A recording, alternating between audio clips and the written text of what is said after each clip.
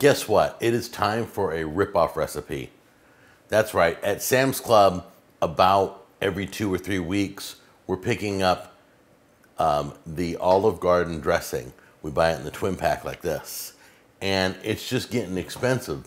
Jack Jr. drinks it basically on his salad. It's beautiful. It's a great flavor. In fact, you can buy it at the restaurant if you're at the table. They'll bring you a bottle, but it's still pricey. So I'm going to show you how to make, I haven't tried it yet, we're going to try it together today. I'm going to show you how to make your own Olive Garden Italian dressing that's even better. Now, a dressing recipe is really simple. Measure all the ingredients, stick them in a jar, shake it up, and hopefully it comes out the way you want it to.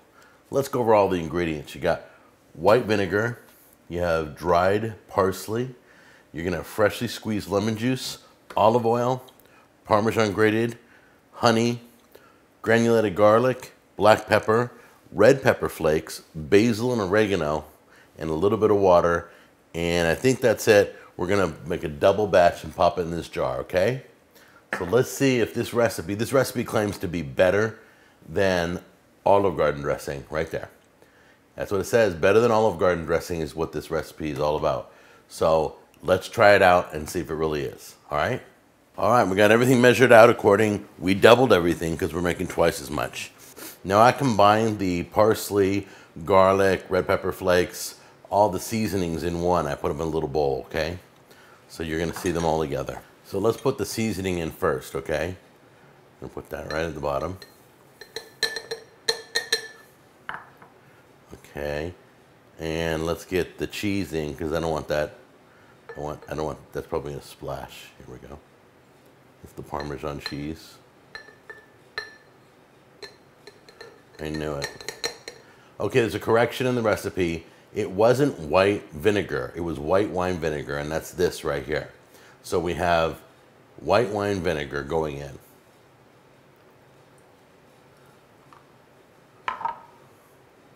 Extra virgin olive oil. In dressing, you should always use extra virgin. Once you cook extra virgin, it's no longer extra virgin. It turns into regular olive oil. So you only use extra virgin in cold recipes like dressings.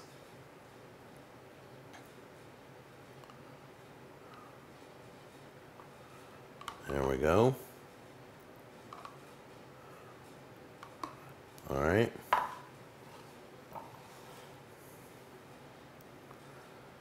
Our lemon juice.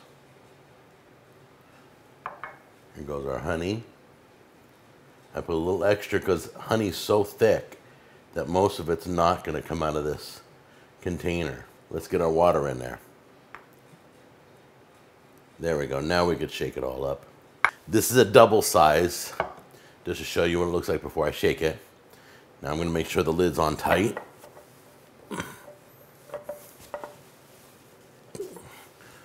All right.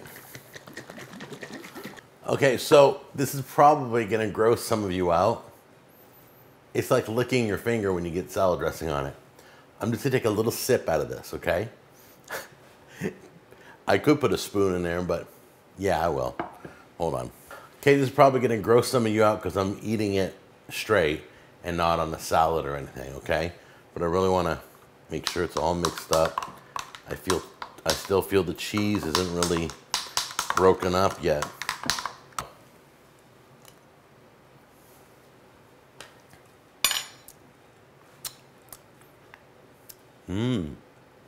That is good. It tastes, I'm going to be totally honest with you. This tastes like Italian dressing, but doesn't taste like Olive Garden Italian dressing. It's a little bit tangier. That red wine vinegar is hitting my glands. It's a little bit cheesier. That's what I like most about this dressing. It's cheesier than Olive Garden dressing. I can taste the Parmesan in it. It's so good. This is definitely a go-to. Is it better than Olive Garden dressing? It's not a true rip-off recipe, but it's comparable.